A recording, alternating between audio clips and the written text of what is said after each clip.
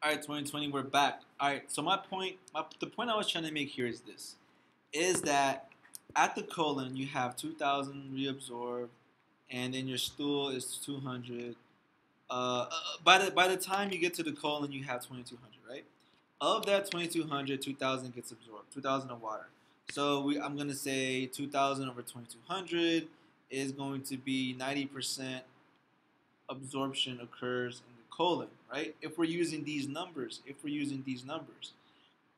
However, don't forget that where does most of the absorption occur? 2,000 compared to what? 5,000? You tell me which number is bigger. That's right, the 5,000. So what I'm trying to say is this: is that most absorption of water occurs in the duodenum and jejunum if we're talking about milliliter. If we're talking about percentage or ratio, then yes, most absorption occurs in the colon, 90%. But just this is something, there's discrepancies here, so you have to see what the question is asking you. Is the question asking you about fractions, percentages, or are they asking you about total water being absorbed? All right, and with that, just take a break. I guess we're gonna skip the break since the other video was cut short. So let's go into it, the next one, right? Bile acid, right? We always talk about bile acid, and how they help us, reabsorb fat, cholesterol, that kind of stuff. Where does bile acid come from? Well, the liver makes bile, and it gives that bile to the gallbladder to store. The bile in the gallbladder, as you can see, gets a little bit more concentrated, right? Now the gallbladder, let's make this very clear. The gallbladder does not make bile. The gallbladder does not make bile. All the gallbladder does is store the bile and concentrate it. The bile is made in the liver, and the liver gives the bile to the gallbladder to hold on to so that when we eat, the gallbladder can release it. One of the things you got to know is the composition of bile is that most. So if we were to zoom in into the solute component, we can see that most of the solute component is 64% bile acid. And I'm going to talk about what bile acid is later on. Just to quick show you the purpose of bile. As you can see, bile salts are around here, cholesterol is over here. Now, bile salts are different from bile acid. This is going to be like what bile acid becomes in the lumen. What's important here is what they're trying to show you here is how the relationship of cholesterol to bile acid and to lecithin is that there is a metastable zone, right, where cholesterol is able to be basically dissolved and not dissolved. There's this area right here is where cholesterol and bile salts meet, so that you can have them the cholesterol being dissolved, and that's where most of our gallbladder bile, the composition of our gallbladder bile lies, is in this area.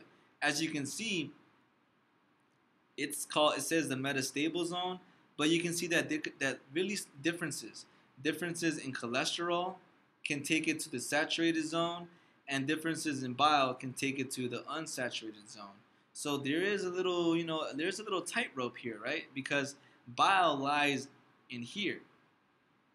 If we start messing around with the bile, we can move around and shift around and go to places that where it's not supposed to be. Just real quick, so this is basically just PhD stuff for bile acid. Here's what I was talking about. Like I said, the gallbladder does not make bile. The liver makes bile, and then the liver gives that bile through the right hepatic duct, through the left hepatic duct, into the common hepatic duct, and gives it to the gallbladder to store, right? The gallbladder is going to concentrate the bile by reabsorbing water. Obviously water follows salt, and so that's how it happens. and then when the bile, when the gallbladder is ready to release the bile, it's going to contract, and release it into the common bile duct or the bile duct, right? Into the through the sphincter of Oddi or uh, sphincter of Oddi into the duodenum, right? And then of course we know that the pancreas is attached, somewhere right here. Here's just a little cartoon to kind of emphasize that um, the liver, bile, and gallbladder relationship. So, like I said, the gallbladder concentrates bile, right? So, what happens if it concentrates it a little bit too much? Well, we call those gallstones, right? Gallstones. So, there is something you guys have to know is that there's a certain population of people who are very susceptible to gallstones. And to memorize that, we have something called the 4 F's, right? People who are fat, 40, female, and fertile are most likely to have gallstones, right? And gallstones we call cholelithiasis. So chole is, when we say chole, we're talking about the gallbladder. And then when we say lithiasis, you guys remember what the otolith is? The otolith in your semicircular, canals or whatever. Lymph is just I think it's Greek for stone. So gallbladder stones, right, or gallstones. And what happens when you have gallstones? Here's the gallbladder. When you have gallstones, these stones can block the gallbladder exit, right? The content, the bile from being excreted into the common hepatic duct.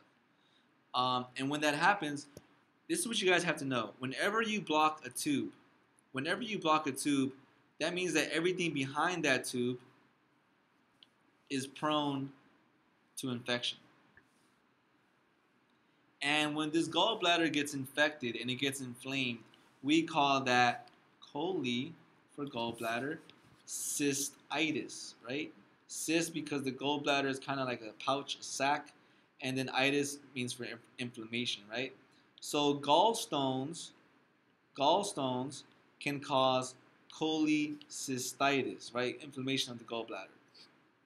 What happens when you have cholecystitis? People present with Murphy's sign.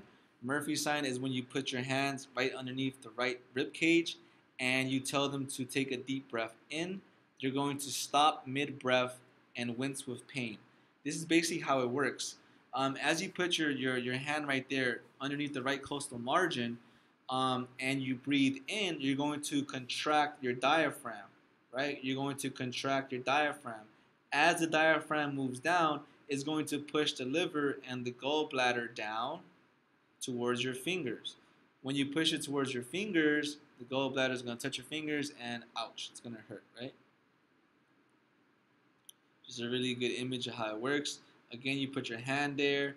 When you tell the person to breathe out, to breathe in, when they breathe in, the diaphragm goes down, and then the inflamed gallbladder touches your hand, and that's how that works. So with that background, let's go ahead and look at this question and answer it. All right, the question is asking about a 55-year-old overweight woman who is being examined for excessive flatulence during a physical exam. Her abdomen is being compressed upwardly along the right subcostal margin. During inspiration, she winces while her respiration momentarily ceases. This suggests the answer here is cholecystitis, right? This is going to be secondary. This should be secondary to cholelithiasis,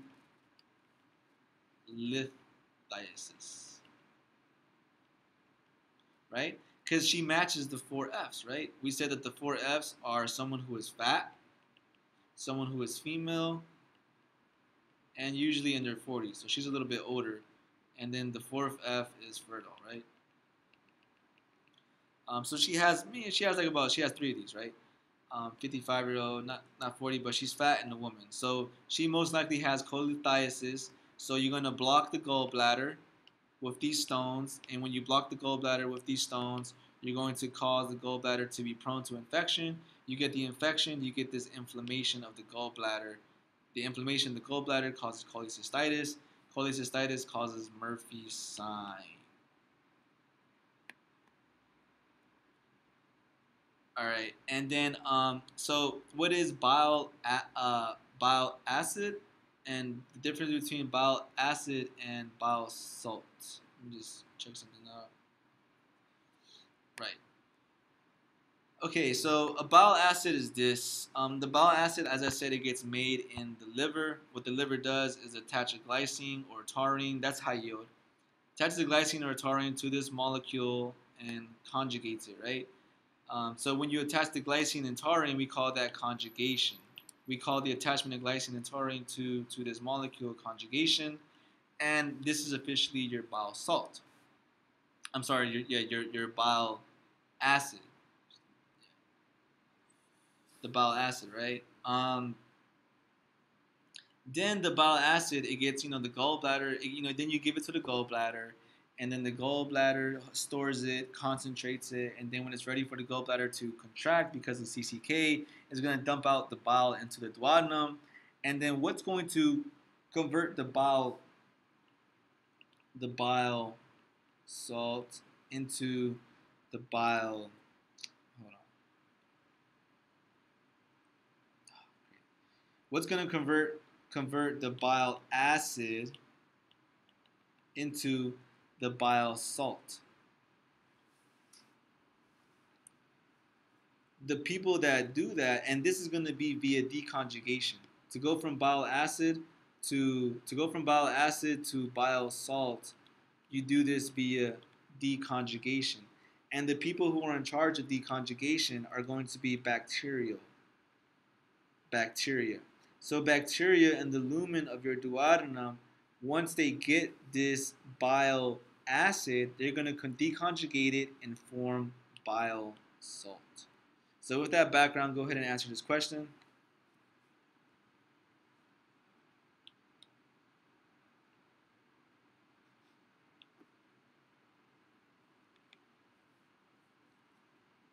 All right, so the answer for this is going to be duodenum, C.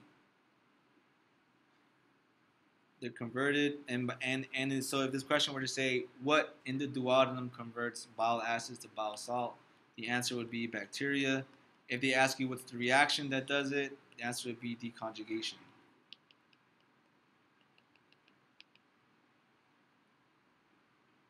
Here's just some, composition of bile. As you can see right here, just a little high yield here. Water is obviously an ingredient of bile. You have 97.5% water of liver bile, and then like I said, the liver gives the bile to the gallbladder, and then the gallbladder is going to concentrate it. And like I said, CCK is an important molecule because CCK is getting released by the eye cells through what makes them release it is fat and amino acids, and they're going to act on these vagal afferents to tell the brain that, hey, let's digest this stuff, and the brain's going to use these vagal efferents and release acetylcholine on the gallbladder, telling it to contract and release the bile. And it's also going to tell the sphincter of Oddi to relax so that the bile can have an open door to come out. So, let me ask you something. Someone who has an inflamed gallbladder, CCK will hurt them, right? Because CCK is calling the gallbladder to contract. So if this gallbladder was inflamed, the last thing you want is for it to contract, because that's going to hurt. So what are you going to tell people who have an inflamed gallbladder? You're probably going to tell them to stay away from fat and amino acid. This is just okay. So most of bile gets recycled. Most of our bile gets recycled, and this is just Dr. Littleton explaining that how we make the bile. We make the bile, and then we give it to the gallbladder. Then the gallbladder is the one that dumps it out, and then it goes all across this. Most of our bile gets reabsorbed. We absorb the bile, and then it goes back through the blood system, and it goes back to the liver so that we can use up that bile again. Just high yield, just a little high yield thing, right? And here's just the pathway behind that that Dr. Littleton basically has about bile with respect to bilirubin. So bilirubin is a product of degradation of your red blood cells. Um, Basically, you have this is just a diagram of that. This is let me just talk about it first, and then you guys can go on top about red blood cells. How long do red blood cells last in your body? 120 days, right? After 120 days, where do they go to die? That's right, the spleen. You guys know what kills them in the spleen? That's right, macrophages.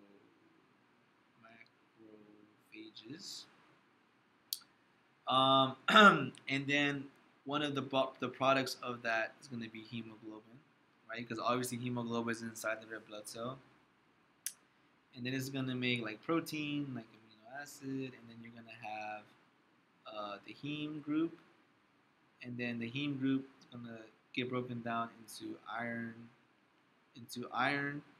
and then you're also going to have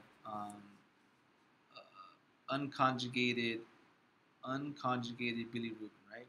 Just to be clear, unconjugated bilirubin is also known as indirect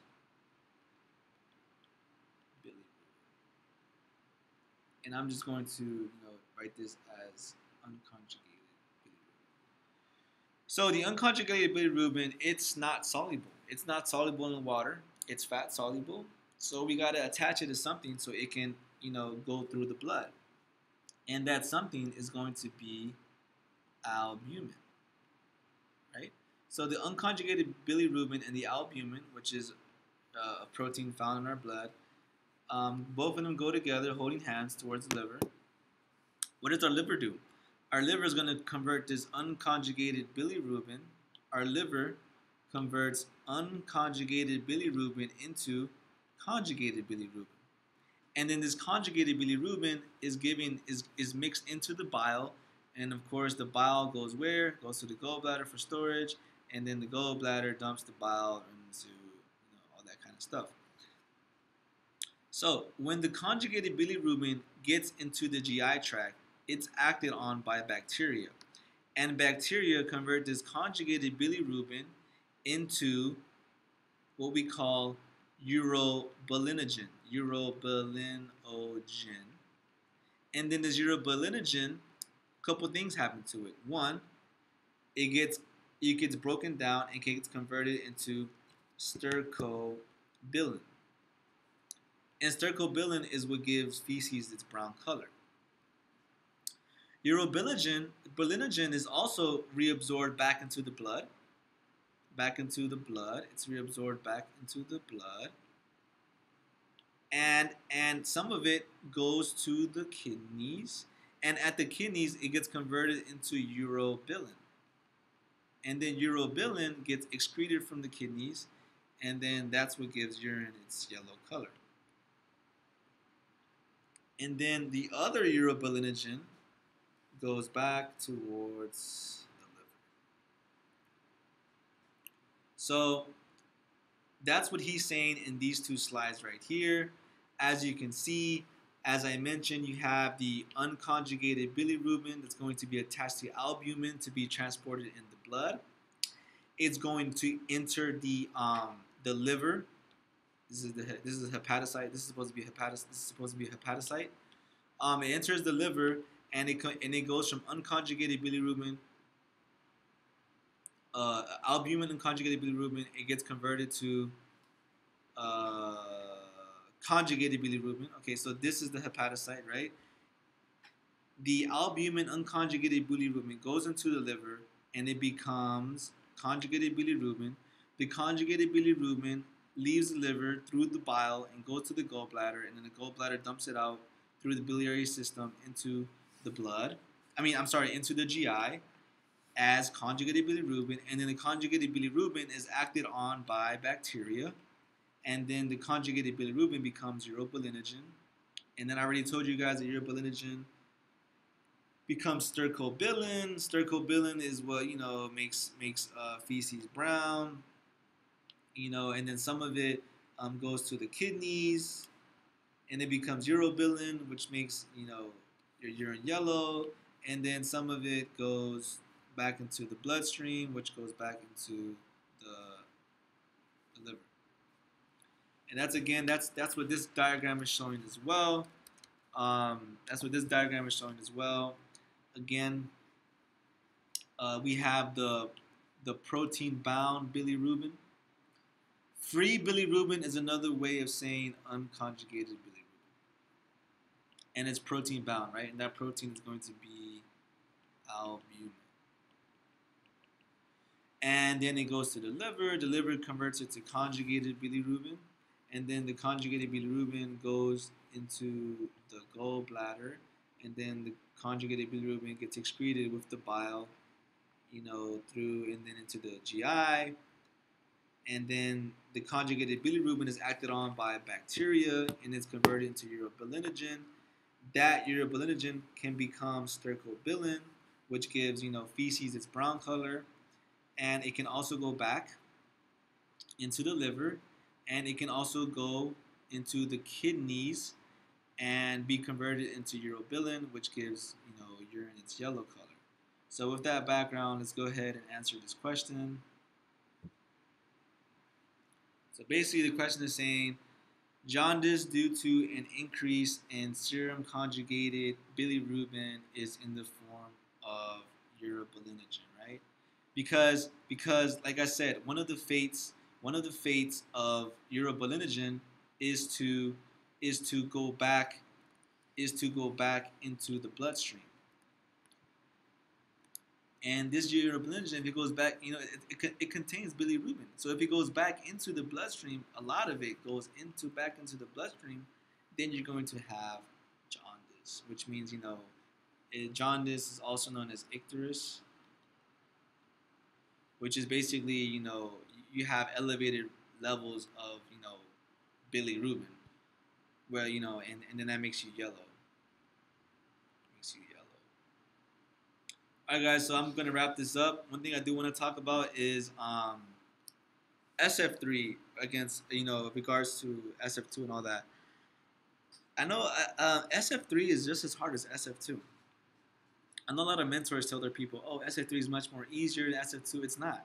The only thing that changes is the content, the time you put in. If you want to honor this unit and do great second year, this unit is a good litmus test to see how ready you can prepare yourself for second year. SF3 is a bunch of organ systems. You guys have to take. If you guys are able to master this unit, you guys will do much more better in second year. SF3 contains GI, renal, endocrine, reproductive.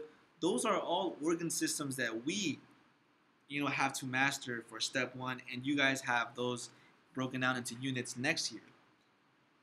From here on out, one of the things I recommend is definitely checking out these Kaplan videos, particularly if this guy right here, Conrad Fisher, is teaching them. Conrad Fisher is really good doctor. He's a professor too. I just like his teaching style. His teaching style, vibes with me. If it doesn't vibe with you, fine. I will check out the First Aid RX videos. But definitely start looking at other resources and how they explain things. A lot of the way I approach, teaching this lecture was, the way Conrad Fisher talked about it. He likes to break things down and explains it really well. You're looking at about 6 videos for GI physiology. The first one's like 40 minutes, but most of it is just him talking about step 1, stuff you don't have to know right now. And then some of these are like 3 minutes and 4 minutes long. So it's something, if you guys have the time, definitely check out those videos. You should, after watching those videos, you'll probably never get a GI physiology question wrong. And just from here on out, I would just start looking at, Kaplan videos for endocrine, renal, that kind of stuff. And I just leave you guys with this. I want to talk about this joke right here. Again, we have the gallbladder here, right? So what's another thing that can happen with the gallbladder and gallstones, right? So the gallbladder, it can block its own duct and it can form the cholecystitis. The gallbladder can also block that sphincter of Oddi. These gallstones, right? These gallstones can get so big that it blocks the sphincter of Oddi. Guess what else uses the sphincter of Oddi? The pancreas, right? The pancreas also uses the sphincter of Oddi. So if you block that sphincter of Oddi, or that common duct, that bile duct that both the pancreatic duct and the bile duct both go into, guess what happens? All those pancreatic enzymes, all of those proteinases, those peptidases, those lipases, stay in the pancreas, and they get activated in the pancreas. And that's not good, because guess what they're going to chew up? The pancreas. So with that knowledge, go ahead and answer this question.